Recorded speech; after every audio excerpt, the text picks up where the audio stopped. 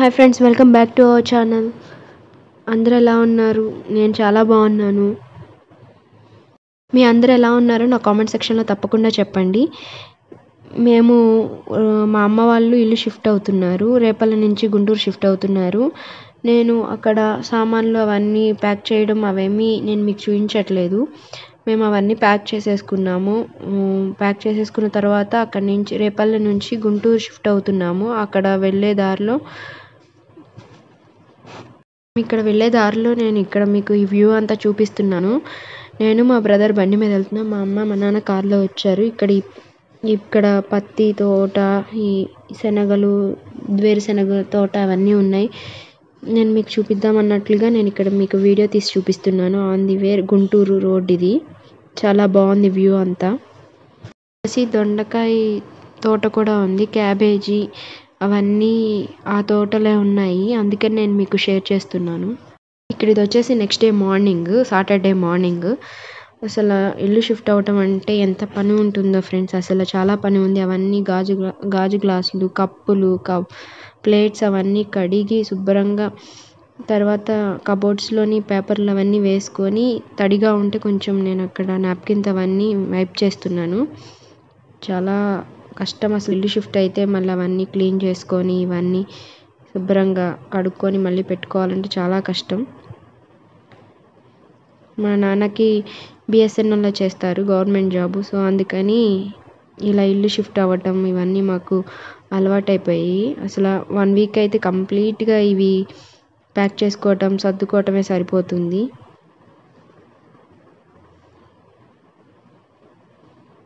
ఇక్కడ నేను గాజు గ్లాసులు అవన్నీ నీట్గా వైప్ చేసుకున్న తర్వాత ఇక్కడ షెల్ఫ్లోని న్యూస్ పేపర్లు వేసేసుకున్నాను నీట్గా.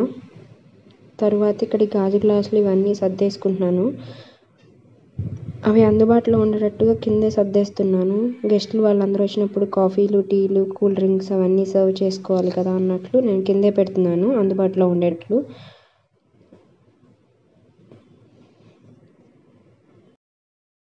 తర్వాత ఇక్కడ స్టీల్ డబ్బాలు చిన్న చిన్నవి ఉంటే అవి ఇక్కడ అన్నీ న్యూస్ పేపర్ వేసుకొని కడిగి వాటిలో మొత్తం సరుకులు అవన్నీ వేసేసి ఇక్కడ మళ్ళీ పైన క్లీన్ చేసి మళ్ళీ ఇక్కడ ఇవన్నీ పెట్టేస్తున్నాను. ఇక్కడ నేను అటు ఇటు అవన్నీ కరెక్ట్గా సెట్ చేస్తున్నాను. చిన్నయేమో ముందు పెట్టి పెద్దవన్నీ వెనక పెడుతున్నాను.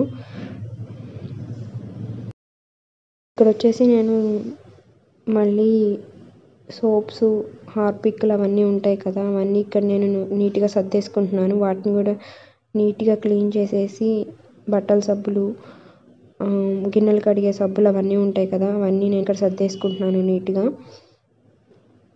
అవి కూడా దుమ్ము పడినట్టుంటే అవి కూడా క్లీన్ చేశాను. హార్పిక్, ఓడోనిల్స్ అవన్నీ ఇక్కడ, కంఫర్ట్ అవన్నీ ఉంటాయి కదా, ఓడోనిల్ అవన్నీ ఒక దగ్గర పెట్టుకుంటే ఏంటంటే మనకి వెతుక్కునే పని ఉండదు కదా, అందుకని. ఇక్కడ వచ్చేసి ఓడోనిల్ అవన్నీ పెట్టేసిన తర్వాత లైజాల్ కూడా దుమ్ము పడినట్టుంటే దాన్ని కూడా అక్కడ క్లీన్ చేసుకుంటున్నాను. ఎంత కష్టమో ఫ్రెండ్స్, ఇల్లు షిఫ్ట్ అయితే సర్దుకోవడం, ప్యాక్ చేసుకోవడం చాలా కష్టం అసలు. గవర్నమెంట్ జాబ్స్ ఉన్న వాళ్ళకైతే ఆ బాధ తెలుస్తుంది. ఎవరైనా గవర్నమెంట్ జాబ్ చేసే వాళ్ళ డాడీ వాళ్ళు ఎవరైనా ఉంటే నా కామెంట్ సెక్షన్లో చెప్పండి. ఇక్కడ వచ్చేసి అక్కడ సరుకులు, సబ్బులు అవన్నీ సర్దటం అయిపోయింది. తర్వాత ఇక్కడ కౌంటర్ టాప్ ఉంటుంది కదా స్టవ్ది, అక్కడ న్యూస్ పేపర్ వేసుకొని ఉప్పు, షుగర్, కాఫీ పౌడర్, బాదం పౌడర్, తాలింపు గింజలు అవన్నీ ఇక్కడ నేను ఇలా సర్దుకున్నాను. పక్కనే మిక్సీ కూడా పెట్టేశాను నీట్గా. తర్వాత వచ్చేసి ఇక్కడ ప్లేట్స్ ఉంటాయి కదా, భోజనం ప్లేట్స్ ఫైబర్వి, అవి ఇక్కడ సర్దేసుకుంటున్నాను. ట్రేలు అవన్నీ ఇక్కడ పెట్టేసుకుంటున్నాను. అవి పెట్టేసిన తర్వాత ఇక్కడ కొన్ని పచ్చళ్ళు ఉన్నాయి కదా, అవి గాజు సీసాలు ఉన్నాయి, అవి కూడా నీట్గా తుడిచేసి పెట్టేసుకుంటున్నాను అక్కడ. ఇది వచ్చేసి చింతకాయ పచ్చడి, అల్లం పచ్చడి అవన్నీ. ఇక్కడ ఇవన్నీ నీట్గా క్లీన్ చేసుకున్నాము. దుమ్ము పడినట్టుగా ఉంటే ఇవన్నీ బాక్స్లోవి. ఇవి కొంచెం వాడిన సామాన్లు ఉంటే అవన్నీ కడిగేసుకున్నాము. హెల్పర్ కూడా రాలేదు, అసలు మాకు చాలా కష్టం అయిపోయింది. అవన్నీ కడగడానికి 2 hours పట్టింది. దుమ్ముగా ఉన్నాయి. ఇప్పుడు ఇవన్నీ పనికొచ్చేవన్నీ బాక్స్లో పెట్టాలి. ఇక్కడ ఇవన్నీ మేము బాక్స్లో పెట్టుకుంటున్నాం. మా అమ్మేమో అన్ని కింద నుంచి అంటుంది. పనికిరాని అన్నీ ఎందుకమ్మా, మళ్ళీ అవన్నీ క్లీన్ చేసుకోవాలి కదా, వద్దంటే అవి కావాలి ఇవి కావాలి అంటుంది. వాడుకునే వరకు కింద కబోర్డ్లో పెడదాం, పనికిరానివన్నీ బాక్స్లో పెడదాం అంటే అవి పనికి వస్తాయి ఇవి పనికి వస్తాయి అని నాతో అక్కడ ఆర్గ్యూ చేస్తుంది. వద్దంటే అవి కావాలి దీనికి కావాలి దానికి కావాలని ఆర్గ్యూ చేస్తుంది. ఎవరైనా అమ్మలు అంతే కదా, అన్నీ కావాలంటారు, అన్ని సామాన్లు కింద పెట్టాలంటారు. మీ అమ్మ వాళ్ళు కూడా ఇలాగే, మీ అమ్మ కూడా ఇలానే అంటుంది నా కామెంట్ సెక్షన్లో చెప్పండి ఫ్రెండ్స్. అది అవసరమే ఇది అవసరమే అంటుంది, అన్ని కిందే పెట్టాలంటుంది, బాక్స్లో పెడతానంటే వద్దంటుంది. ఇక్కడ మీ అమ్మ వాళ్ళు కూడా అంతేనా, నా కామెంట్ సెక్షన్లో తప్పకుండా చెప్పండి. అవన్నీ కడగడానికి అయితే 2 hours పట్టింది ఫ్రెండ్స్. హెల్పర్ కూడా రాలేదు, నేను మా అమ్మే కడిగాము అవన్నీ నీట్గా. కంప్లీట్ 3 days అయితే అవన్నీ సర్దడానికే సరిపోయింది మాకు అసలు. మీకు కూడా అంతేనా? గవర్నమెంట్ జాబ్ ఉన్న వాళ్ళందరూ ఇంతే ఫ్రెండ్స్, అసలు ప్యాక్ చేసుకోవడం సర్దుకోవడం అంతా ఇలానే ఉంటుంది. గవర్నమెంట్ జాబ్ వాళ్ళు ఎవరన్నా అమ్మ కానీ నాన్న వాళ్ళు ఉన్న వాళ్ళైతే నాకు కామెంట్ సెక్షన్లో చెప్పండి, మీరు కూడా ఇలాగే స్ట్రగుల్ అవుతారా అనేది కంపల్సరీ నాకు కామెంట్ సెక్షన్లో చెప్పండి ఫ్రెండ్స్. మాకులాగా ఎంతమంది స్ట్రగుల్ అవుతున్నారో నాకు కూడా తెలుస్తుంది కదా అన్నట్లు నేను కామెంట్ చేయమంటున్నాను. అవన్నీ సర్దడానికి మాకు అరౌండ్లీ 1 hour పట్టేసింది ఆ బాక్స్లో అవన్నీ ప్యాక్ చేయడానికి. అమ్మకైతే చాలా కష్టమైపోతుంది. నేనున్నా కాబట్టి ఇప్పుడు సరిపోయింది, లేకపోతే నేను బెంగళూరులో ఉంటే మా అమ్మకి ఇంకా కష్టమైపోయేది. 1 week అయినా పట్టేది. మాకు 3 days పట్టింది. ఇంకా నేనున్నా కాబట్టి త్వరగా అయిపోయింది, లేకపోతే మా అమ్మకి ఇంకా చాలా టైం పట్టేది. అవన్నీ సగం అయితే పనికిరాని సామాన్లు అవన్నీ ఎవరికైనా ఇద్దామంటే మా అమ్మకి ప్రాణం ఒప్పదు. ఎవరైనా ఇంతే కదా అమ్మలు, ఎవరికి ఇవ్వడానికి ప్రాణం ఒప్పదు. అవి కావాలి కావాలని అన్నీ కావాలంటారు.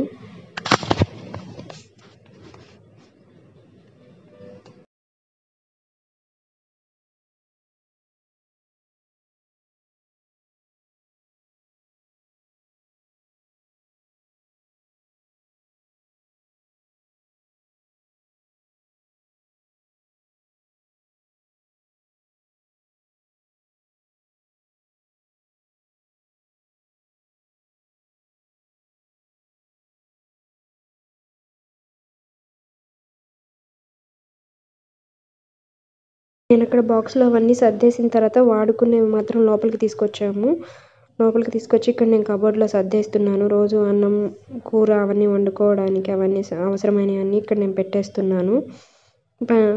వాడుకోనివన్నీ బాక్స్లో పెట్టి పైన పెట్టేసాము. ఇప్పుడు వాడుకునే వరకు ఇక్కడ నేను కబోర్డ్లో పెడుతున్నాను. రైస్ కుక్కర్లు, స్టీల్ గిన్నెలు ఉంటాయి కదా పాలు కాసుకునేవి, అవన్నీ ఇక్కడ నేను అందుబాటులో ఉండేటట్టు మా అమ్మకి నేను ఇక్కడ సర్దేస్తున్నాను.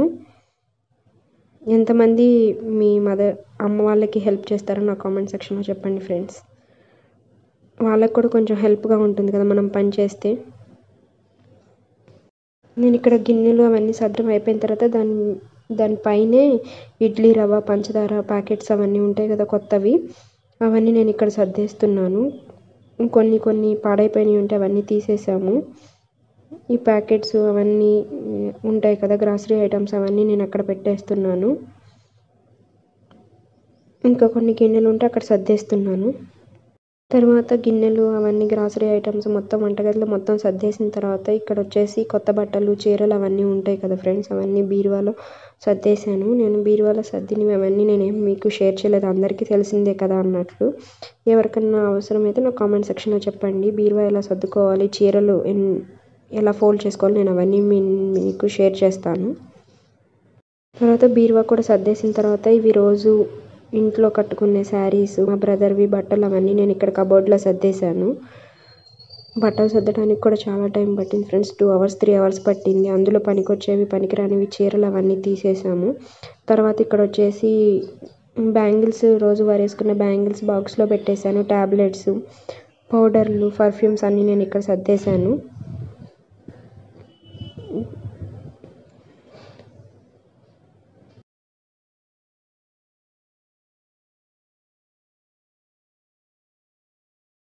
తర్వాత ఇక్కడ వచ్చేసి నేను అవన్నీ బట్టలు కూడా అవన్నీ సర్దేశాను. తర్వాత నేను వచ్చేసి హైదరాబాద్ రావడానికి, మా సిస్టర్ దగ్గరికి రావడానికి నేను బ్యాగ్ ప్యాక్ చేసుకుంటున్నాను నేను వెళ్ళడానికి. అవన్నీ సర్దేయడం అయిపోయిన తర్వాత బట్టలు, గిన్నెలు, వంట సామాన్లు అన్నీ సర్దేయడం అయిపోయిన తర్వాత నేను ఫ్రెష్ అయిపోయాను. తర్వాత బ్యాగ్ ప్యాక్ చేసుకుంటున్నాను ఇక్కడ. తర్వాత నేను మా ఇంటికి బెంగళూరు వెళ్ళడానికి నేను ఏమేమి తీసుకువెళ్తున్నాను అవన్నీ నేను ఒక వీడియో చేస్తాను. నేను ఏమేమి తెచ్చుకున్నాను అమ్మ దగ్గర నుంచి, మా పిన్ని దగ్గర నుంచి, అమ్మమ్మ దగ్గర నుంచి చాలా తెచ్చాను. అదంతా నేను ఒక వీడియో చేస్తాను. నేను ఏమేమి తెచ్చుకున్నాను అవన్నీ. నేను ఇక్కడ జస్ట్ నేను ప్యాక్ చేసుకోవడమే చూపిస్తున్నాను. ఇక్కడ కొన్ని స్వీట్స్, వడియాలు అలాంటివన్నీ ఉంటాయి కదా అమ్మ దగ్గర నుంచి తెచ్చుకునేవి. అందరు ఇస్తారు. మా పిన్ని వడియాలు ఇస్తుంది, కొన్ని స్వీట్స్ ఇస్తారు. అలా అవన్నీ నేను ఏమేమి తెచ్చుకున్నాను అనేది నా పుట్టింటి హాల్ కూడా నేను మీకు చూపిస్తాను. నేను ఏమేమి తెచ్చుకున్నాను మా ఇంటి దగ్గర నుంచి అనేది. అమ్మమ్మ దగ్గర నుంచి, అమ్మ దగ్గర నుంచి, పిన్ని దగ్గర నుంచి అన్నీ తెచ్చుకుంటున్నాను. తర్వాత నేను హైదరాబాద్ వెళ్తున్నాను మా సిస్టర్ దగ్గరికి. మా సిస్టర్ దగ్గర నుంచి మేము వేరే ఊరు వెళ్తున్నాము, గుడికి వెళ్తున్నాము కృష్ణేశ్వరం. అందుకని చెప్పించి నేను హైదరాబాద్ వెళ్తున్నాను. నేను హ్యాండ్ బ్యాగ్లో అన్నీ చెక్ చేసుకుంటున్నాను అన్నీ ఉన్నాయో లేవో అనేసి. చార్జర్లు, ఇయర్ ఫోన్స్ అవన్నీ ఉన్నాయో లేవో చెక్ చేసుకుంటున్నాను. అక్కడ